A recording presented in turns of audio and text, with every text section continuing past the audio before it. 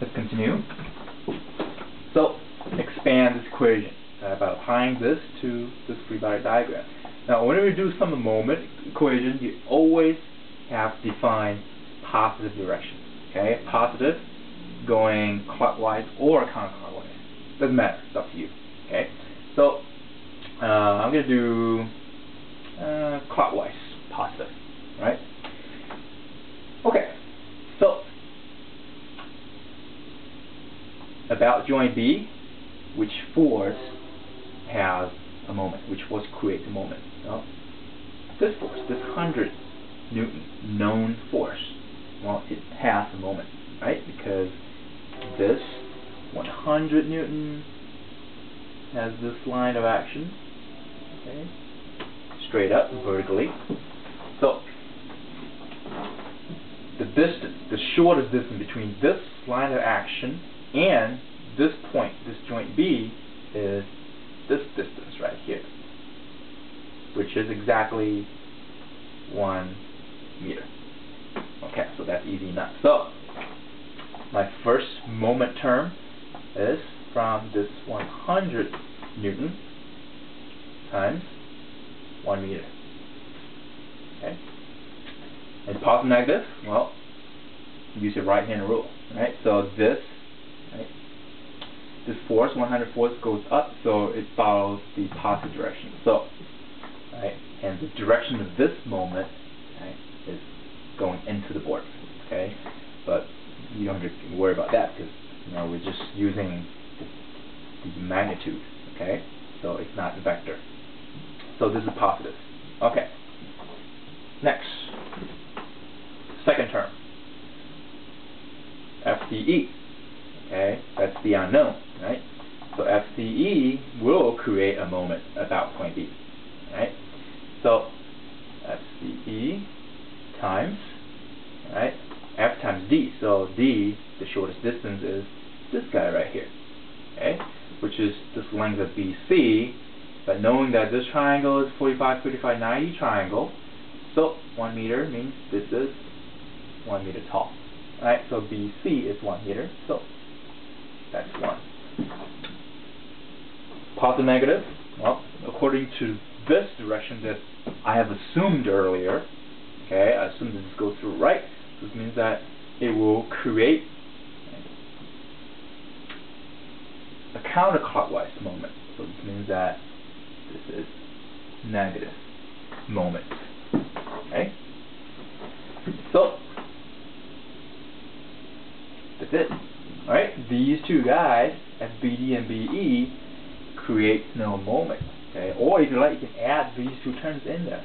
Okay? FBD times the D term, the distance, is 0. Okay? Again, FBE times, right, 0.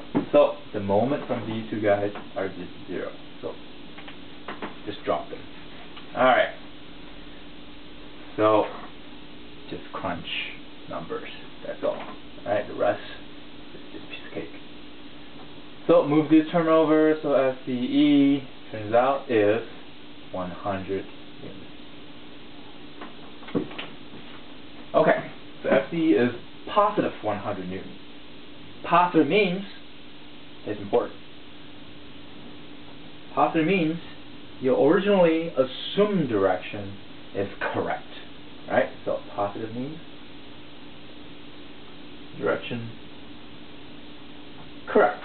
So FCE does indeed point to the right. So now we can come back to this real picture and draw the actual direction of FCE. Okay? So FCE is 100 newtons. Okay? So now FCE going to the right means that CE member is under tension. Again, using Newton's third law to help you figure out. Okay? So CE is under tension.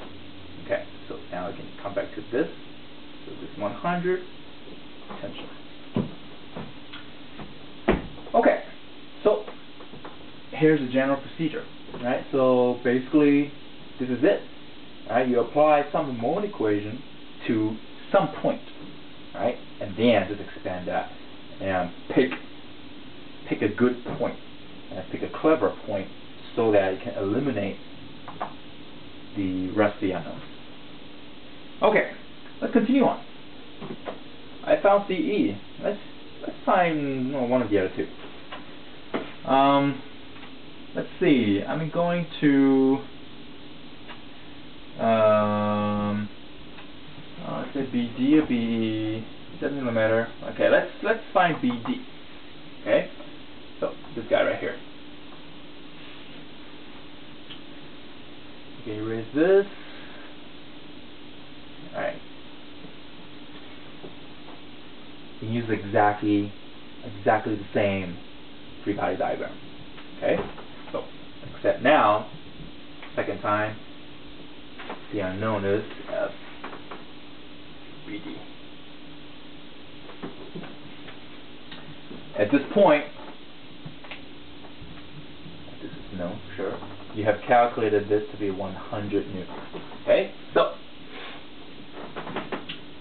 same free body diagram, trying to find BD.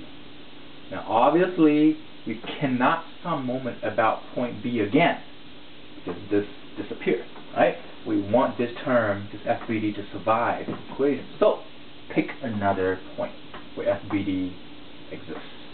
Okay? But at the same time, this guy, FBE, will disappear. Okay? So, which point would that be? Let's see. Point A, no good. Okay? Because joint A, if there's some moment about joint A, both BD and BE will appear. They will create a moment. Okay? What about joint C? That's no good either, right? BE and BD each will create a moment. So both terms will appear in the equation. So that's no good. That's it. We're around a point. We're around a joint here. A, B, C. And none of them is good. Well, here's kind of the trick. You don't have to take a moment about a joint that you see. You can pick a joint outside of this free body diagram, okay, that you don't see. You can pick any of the joints here in this truss, okay, that is outside of this section. Okay, that will work. That's exactly what we're going to do. So, we're not going to choose A, B, or C. Well, what about E? Okay, E will be like somewhere here. Okay. If I pick joint E, look at this. FBE passes through joint E.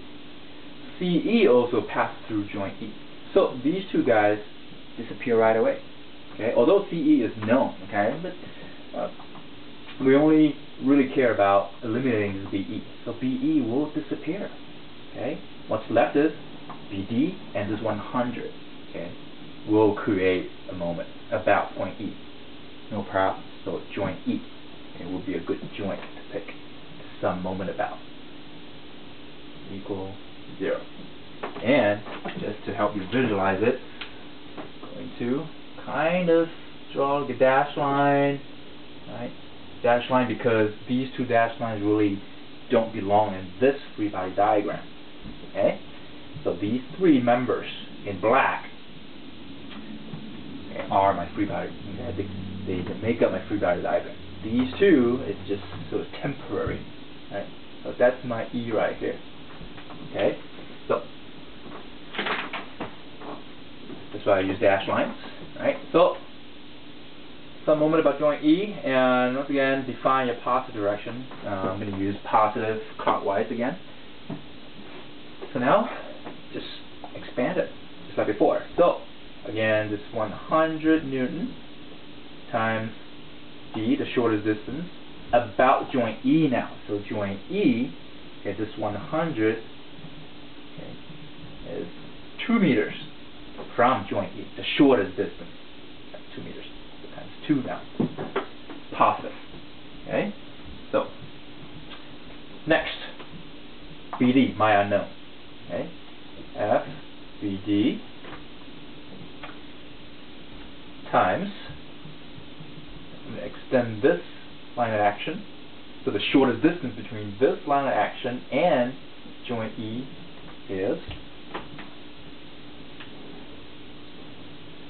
this distance, vertical distance, which is 1 meter. So FBD times 1 meter, positive, negative. FBD about joint E will create a positive moment, clockwise moment. So it remains positive. Okay.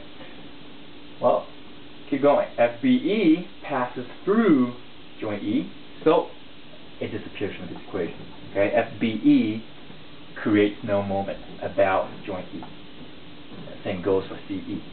So that's it. Goes 0. Crunch numbers. So FBD equals, move this guy over, negative 200 newtons.